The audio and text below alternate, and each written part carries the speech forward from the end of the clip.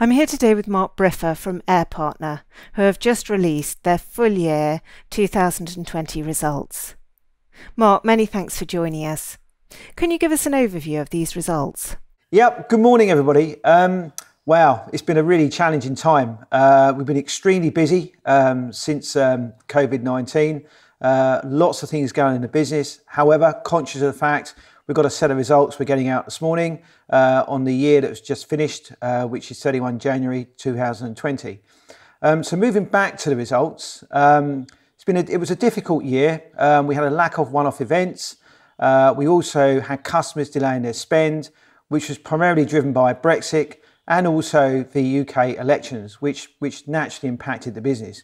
Very unusual in a charter business in one particular financial year. Nonetheless, having said all that, we have been able to broaden our portfolio of aviation products with the acquisition of Redline, which is a security provider, which also helps us enlarge our consulting and training division. And we've basically renamed it now Safety and Security to better improve our offering in this particular area. Moving back to charter, we have had some organic investment in offices and also people. We've opened up 3 new offices in Houston, Singapore, as well as Dubai. And looping back round to Redline, it's also right for me to point out to you that during COVID-19, they've been a big help and supporter to the charter business as we've been moving forwards during the past 3 months. What were the highlights of the year? Well, I've alluded to already, the acquisition of Redline was probably one of our biggest standout highlights of the year. That in itself has helped us diversify our strategy in the aviation security sector, which for me basically is a business which I can see continuing to grow. Security is always going to be key in aviation, but also outside of aviation as well, as where Redline have some really good long-term contract revenues with some really good global blue chip customers, which naturally gives us material visibility for our long-term revenues. And if you come back to one of the biggest challenges we've got in charter, as we're seeing at the moment in the charter side, the lumpiness and the quality of the earnings, by going down the route of safety and security and acquiring these businesses, it's helping us actually smooth out some of that lumpiness we got in the earnings. It also is allowing us to cross-sell the business as well at the same time. And I've got a great example later on of where we've been able to do that, particularly around about February time when we had the Diamond Princess, the Japanese cruise liner, which we had to bring people back from. Redline also offers some really exciting tech capabilities, and it also comes with some really good talent, management talent, as well as the tech talent as well at the same time. It offers a security management system defined as SEMS, as well as an e-learning platform, which we are going to transfer into Baines Simmons as we move forwards. And we also believe that the Baines Simmons customers and the safety and security customers with Redline will share the same e-learning platforms, which we believe as we move forwards will be hugely beneficial. It also has some really good group relationships with airports, as well as airlines and governments, along with some corporate companies around the world. Again, coming back to securing the long-term revenue stream, which I think will be really useful. And the last one for me on one of the highlights is we've been able to grow safety and security now to a point where it contributes 13.5% of the total gross profits compared to financial year 19, which was only 11.9%. So as I say before, we are moving in the right direction, albeit some would say it's fairly slow, but one would say in actual fact, they can see some really good visibility here in what we're trying to do. If I look back to charter, we have had a good highlight in the year. We have been able to grow the US private jet business, which continues to go from strength to strength. We've got gross profit now up 42.5% on the prior year. And notably within that, jet car performance here has been exceptionally strong as well, with memberships now up to 32% year on year. And I have to say here, throughout the COVID-19 and now as we move forwards on the recovery, we are seeing many more inquiries for the jet card product. Clearly people showing an interest in flying private over commercial and wanting to be exclusive on their own. The world's obviously changed a lot in the last few months as a result of COVID. How has Partner been impacted? Yeah, so this for us has been a fascinating time. First and foremost is, as everybody will know, the aviation industry has been severely impacted by this.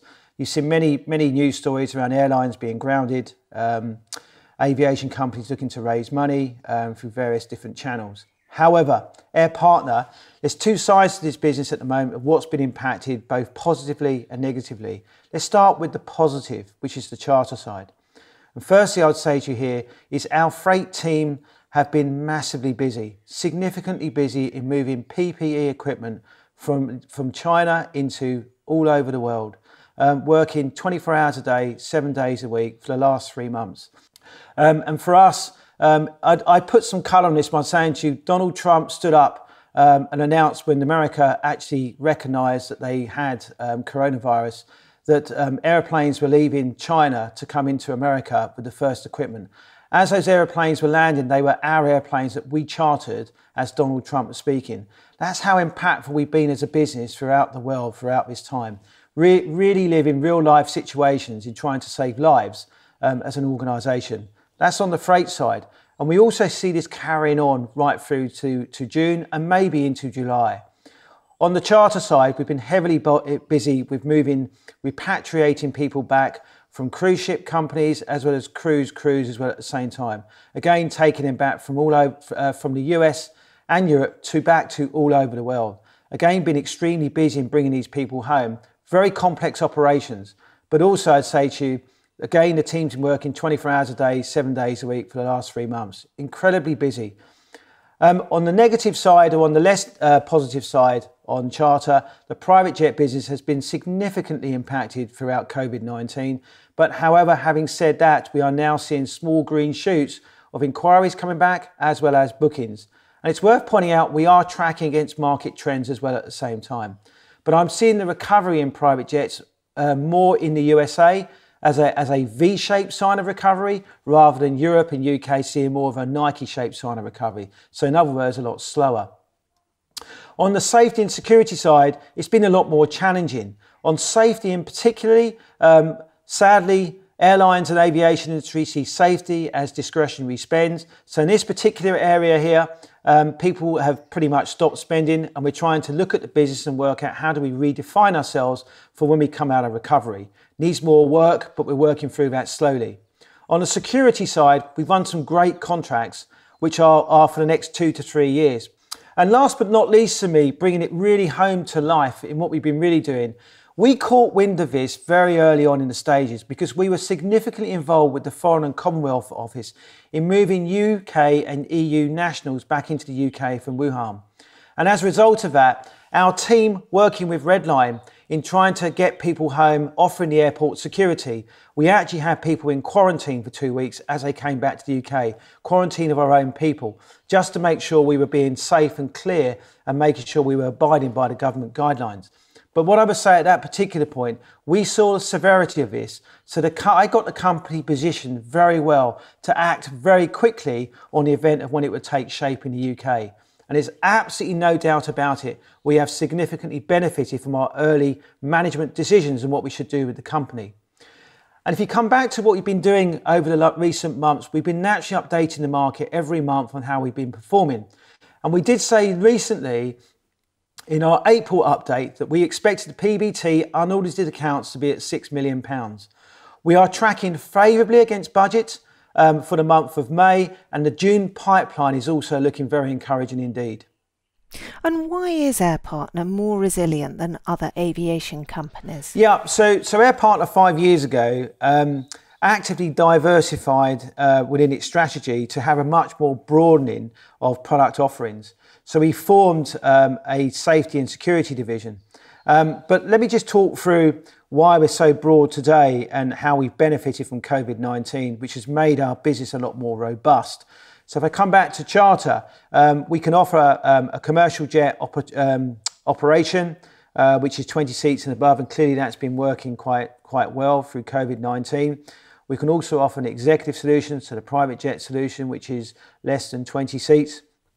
And clearly there we refer to their jet card as well at the same time. And then we can offer whole plane charter with freight. And as I referred to it earlier on, freight has been extremely busy through COVID-19. And then we've got our emergency planning division, which offers subscription services for big corporate companies that require to get their personnel out of regions, which we've seen quite a lot through COVID-19, and we're seeing more of a potential uptake on that as we go forwards. So you can see in the charter side, we've got a much stronger breadth there of what we've been doing. And then overlaying that, we've been actively growing our business in charter globally through opening up more offices and hiring really good talent from the competition. If I go on to the safety and security side, what we've got here is we've got safety, where we have offering safety services to the aviation industry. And then on the security side, we're clearly offering security services to the aviation industry as well as government services as well at the same time. So as you can see, if one comes down and one comes up, you've been able to diversify so much that it gives you many more different options of when crises like this happen, which are just unprecedented. And if you compare us to the competition, nobody is following this strategy to become an aviation services group and is diversified in this way. You'll find a lot of people in one area and not the other area. And in airlines, it's really about point to point, seats on an airplane and going to a destination. What actions have you taken to preserve cash? Clearly, through the evacuation we're doing through Wuhan, we got on this really early, way back early February. So what we've been able to do is we've tightly managed the costs across the group by making sure we've maintained the sufficient working capital to support these big programs that we've been doing, but also to ensure we emerge out of the crisis in a very strong and competitive position. We've also implemented a series of temporary cost management initiatives by minimising all discretionary spend, and we did this extremely early. So we took a view of where do we really need to spend our money and where we don't, and we've cancelled everything that we felt wasn't really a need to do at this moment in time, with a view of this is all about, as I use the word, extending the cash runway in making sure we survive coming out the other side of this, stronger, but also well positioned. So that was our mantra at the very beginning. In addition to what I've said there, all of the board of directors have taken currently a voluntary 20% pay reduction. And that started at the end of March, last week in March, and is going to run right through to the end of June. But also, all of the UK workforce have taken exactly the same. I'd like to also point out to you, we have also used the available government grants, which has helped us to reduce our cost base in the near term. And that's not just in the UK, it's in the UK, it's in Europe, and it's also in the USA at the same time. And that has absolutely helped us in making sure we manage the cost base through the business levels through these difficult times.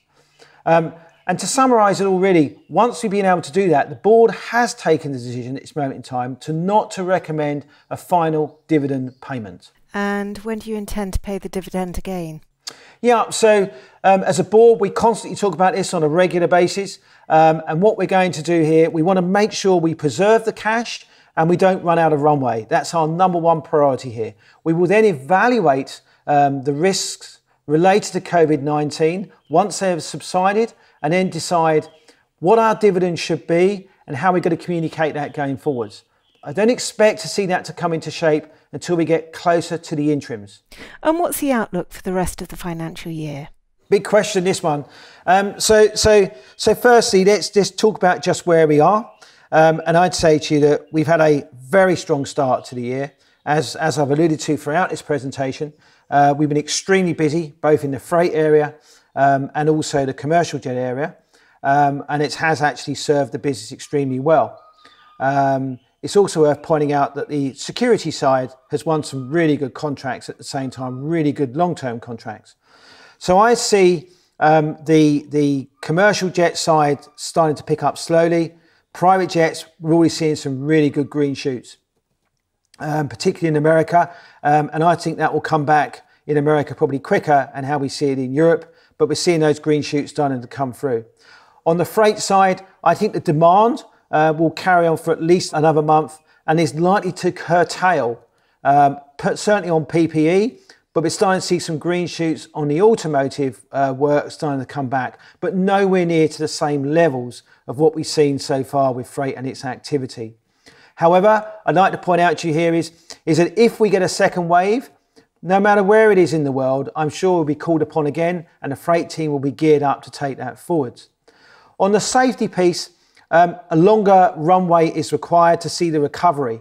And as part of that, the way and our shape and our offering is being looked at very closely. So there's more work there to be done. So I'd say to you, high net worths are going to be starting to fly more and probably use private jets more than what they were using commercial jets. So we're going to have a strong half year. And to go beyond our half year at the end of July, looking further forward than that, will be extremely difficult for me at this moment in time to make any predictions. But I don't predict that the second half of the year will be as strong as the first half. But I do think there are some encouraging signs and some very good opportunities which we are exploring. Mark, thanks very much indeed. Any closing remarks? Thank you. There was 2 points I want to raise at the very end. One is I want to thank our people for the hard work, the dedication, and also making sure clearly we continue to protect them throughout this crisis. It's been extremely difficult. Some have found it very difficult working from home, but the work and dedication that they put in throughout this time has been nothing more than exemplary. So huge thank you to those. And I also want to thank our customers for their continued support, for their understanding, and for also wanting to continue to use our services throughout the entire group. And I believe we're well positioned to continue to serve them well as we go into the future.